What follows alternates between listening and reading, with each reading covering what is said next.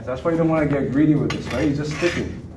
He finds a cat, then I find a cat, and he finds a cat, and I find a cat.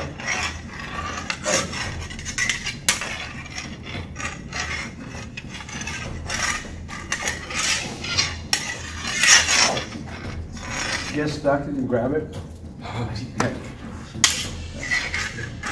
Too close, you can grab it. If you less his arm though, you can start cutting it. So you gotta keep your hand, these two disengagement, you can cut it. So if you push my blade down too much, right, then it's the same as she saw, basically.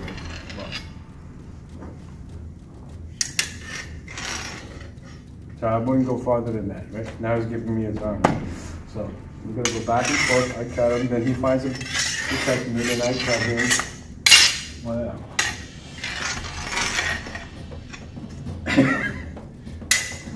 So you don't want the movements too big. If Ken pushes too much there, that's why I cut him here. So this drill teaches you to keep your movement small, and it teaches you to stick with your blade, right?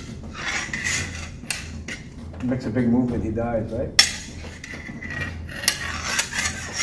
He doesn't make it too short of a movement, he dies, right? So he's teaching you correct movement. So he comes in. So if I make a bigger movement than that, right now I'm here. If I push any more than that, I die. So he's teaching you very precise movement.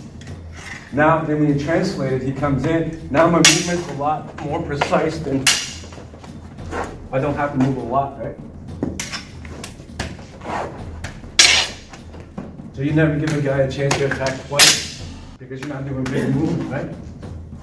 Right. So cool. That translates to empty hand for those that will come. It's the same when you push hands with empty hand. All your movement's there, right? The guy touches you. It's the same. You're feeling. Okay, so get a partner, play with that.